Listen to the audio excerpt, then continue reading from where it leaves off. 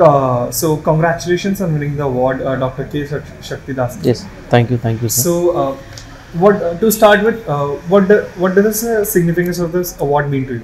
The main purpose is that how far students, those who are there in the education sector, are being mentored to become as an entrepreneur. Yeah. So the main role what I had is I was just heading the incubation center in our institution. Yeah. So where I'll be interacting with lots of students from different diversity of departments, irrespective of their cadre, irrespective of their discipline. Yeah. So I'll be available with them for 24/7. So mentoring them, guiding them, showing them the path where they can become as an entrepreneur. Okay.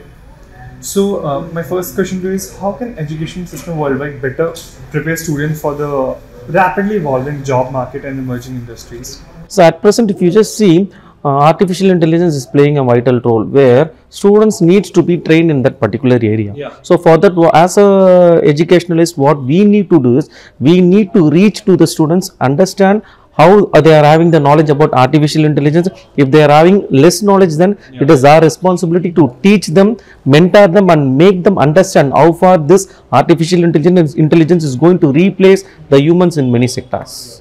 So my next question to you is, in what ways can technology be effectively integrated into the education system to improve learning outcomes? So actually students should be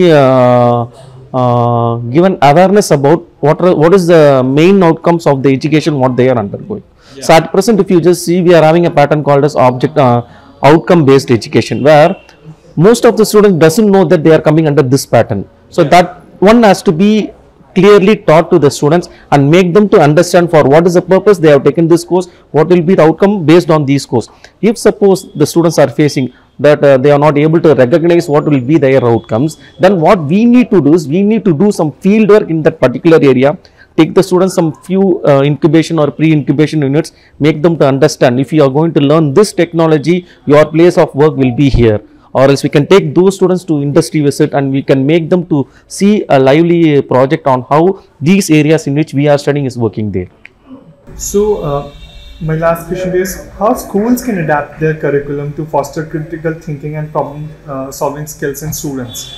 So at present, this is playing a vital role in the present scenario. If you just see, when we were studying the courses what we learnt in our first year, second year engineering period. Yeah. So these courses right now the students of 7th and 8th standards are learning. Okay. So now if you just see, if you are just trying to interact with the students in say, standard 8, so they will be having a knowledge of a 3rd year engineering student. Yeah. So the improvement in this technology as well as the improvement in various fields, applications and other things leads the students to learn many new things at their early stage. So at this point, we will be having the idea of identifying what will be the knowledge what the students will be having, in which area we can be focused. So when we were studying, they will be telling you have to choose engineering, you can go for medical or any other thing. But if you just see the strength and the awareness what their students are having when they are writing their 10th standard exam, we can just identify, okay, this student is having a thorough knowledge in artificial intelligence,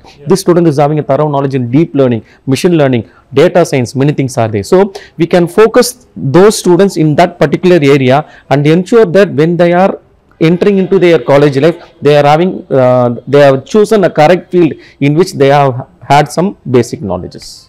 So thank you for this. Thank you very much.